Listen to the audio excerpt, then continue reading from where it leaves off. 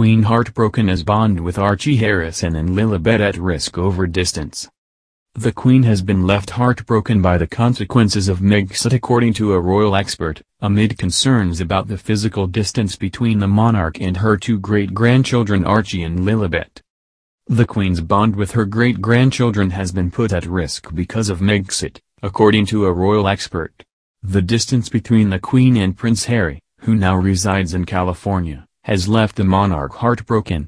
The lack of connection, fueled by the physical distance, between Archie and Lilibet and their great-grandmother was discussed in Channel 5's new documentary 2021, The Queen's Terrible Year.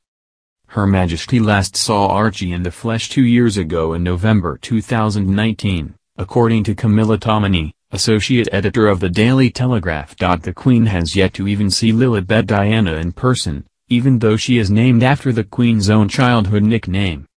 Ms. Tominey discussed the February 2021 announcement that Meghan and Harry were expecting a second child.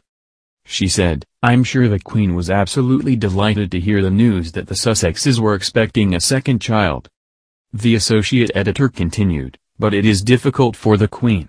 She has not been able to see Archie.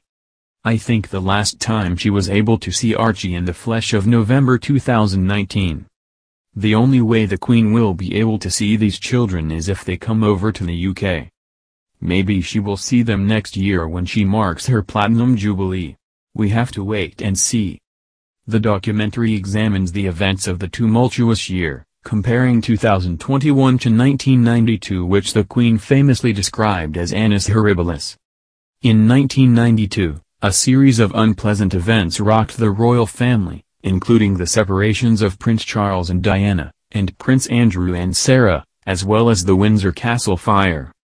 2021 has seen a series of family fallouts, scandals and the death of the Queen's husband, the late Duke of Edinburgh. It had been initially hoped that Harry and Meghan would have brought their two children to see the Queen at Christmas. However, according to recent reports, these hopes have been dashed and the pair will not be flying over from California.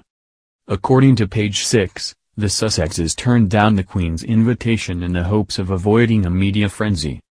Instead, the pair will celebrate at home in Montecito with their two children, 2-year-old Archie, and 5-month-old Lilibet. The last time the Sussexes celebrated Christmas at Sandringham was in 2018.